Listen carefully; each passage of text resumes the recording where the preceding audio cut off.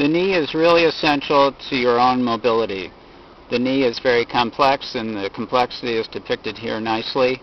You'll see the bones of the knee, the femur, which is the upper leg bone, and the tibia, which is the lower leg bone, the massive muscles of the upper leg, the quadriceps and the posterior muscles of the upper leg, the vasculature, which includes the popliteal artery and vein, which is number 15, and then the posterior tibial artery and vein, which are in the lower leg, and then the whole area surrounding the knee, which helps to protect it, the bursal sacs, and also there is a fat capsule, which is right behind the patella, which is the kneecap, which mechanically helps to protect the knee.